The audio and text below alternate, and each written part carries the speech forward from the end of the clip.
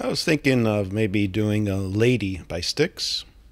This is a rock ballad composed in 1973 by Dennis DeYoung, and it's a nice, elegant song. If you like "Come Sail Away," this one kind of reminds me of that. I'll be playing it in the key of D major, and this features a nice driving bass towards the end to simulate kind of a heavier rock feel.